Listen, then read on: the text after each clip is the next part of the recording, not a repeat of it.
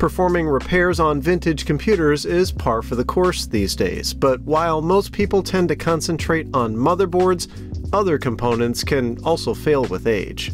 Such is the case with the power supply from Apple's Macintosh 2SI. So, can I get this pair of them working again?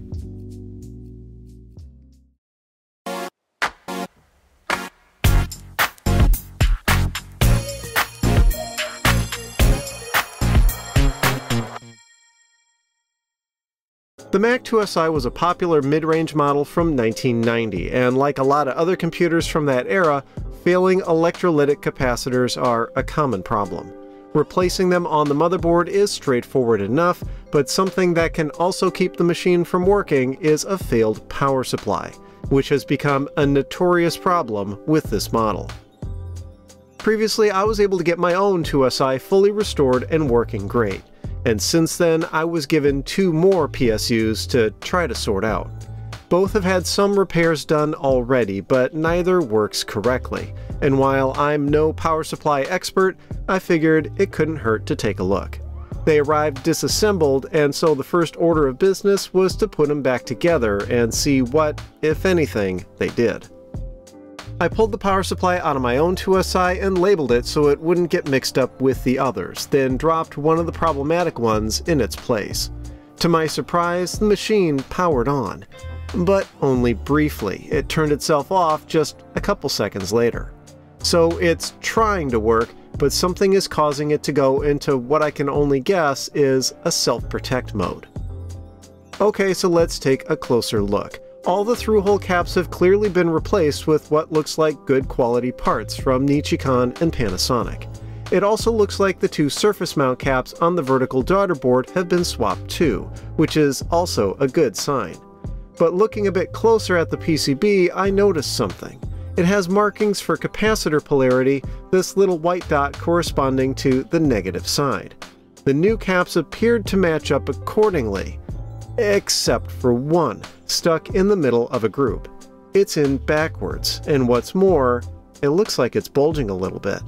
Could this be the culprit? I desoldered the cap and took a closer look. It's a 2200 microfarad part, and out of curiosity, I tested it with my ESR meter. It came back at about half the rated capacitance, so being installed backwards seems to have damaged it, which probably isn't surprising. I pulled out my parts bin and was lucky to find a few spares, likely from when I recapped my own 2SI's PSU. It got installed the correct way, then soldered in place and the leads trimmed. There was a lot of flux residue on the bottom of the PCB, so I gave it a good scrubbing and set it aside to dry for a while. Disassembling and reassembling these power supplies is probably one of the major reasons why they tend to get overlooked. It's a tedious affair. But with it back together and in the 2SI, I crossed my fingers and fired up the computer. It powered on, and stayed on this time. I left it running for a while, and it was totally fine. One down, one to go. The second PSU had a note that it was dead, so I opted to go straight to inspecting it. There was a couple of differences with this one. First, all the caps were installed the correct way. But one of them looked different. This little spot of hot glue suggests it's still one of the originals. Ironically, it's in the same position as the reversed cap on the other supply, so I got it removed for a closer look. It's definitely the original part, as the leakage on the bottom is a telltale sign. Interestingly, it hasn't fully failed. The meter says it has an acceptable ESR, but its capacitance is slightly higher than it should be. And this is common with caps on their way out. I installed the last spare I had on hand, then kept looking for any other problems. And here's a big one. The SMD caps on the daughter board are the originals, and sadly, there are signs they're leaking too. I got the board desoldered and pulled out to inspect under the microscope, and this doesn't look good.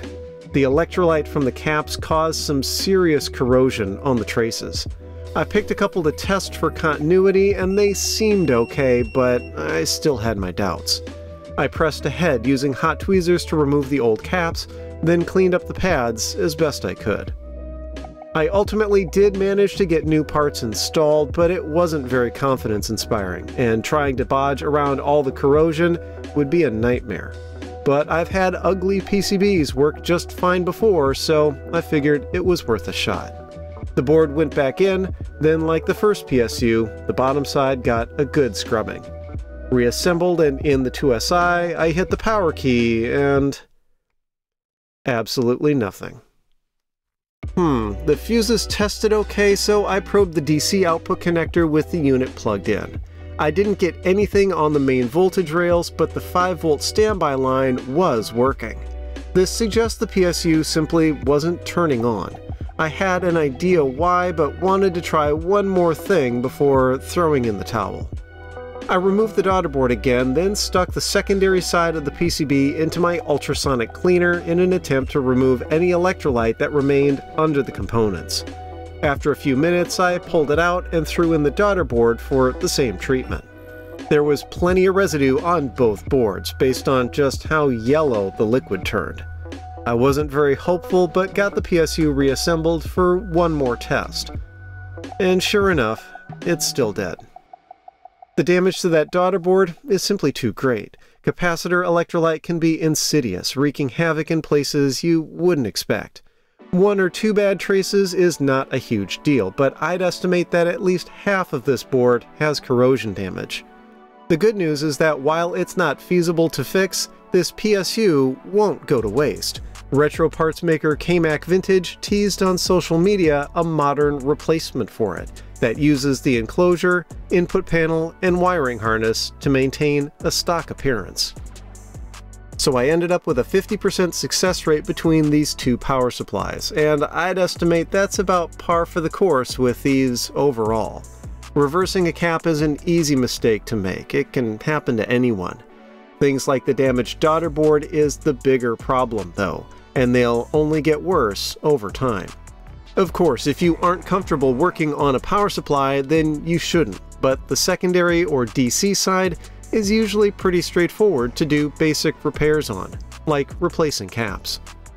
Long-term, custom modern replacements are probably the best path forward, and it's great to see progress on that front. If you're quick, your existing power supply may still be salvageable. But as we've seen, time is definitely not on our side. If you liked the video, I'd appreciate a thumbs up and be sure to subscribe. Please consider supporting my work over on Patreon, and as always, thanks for watching.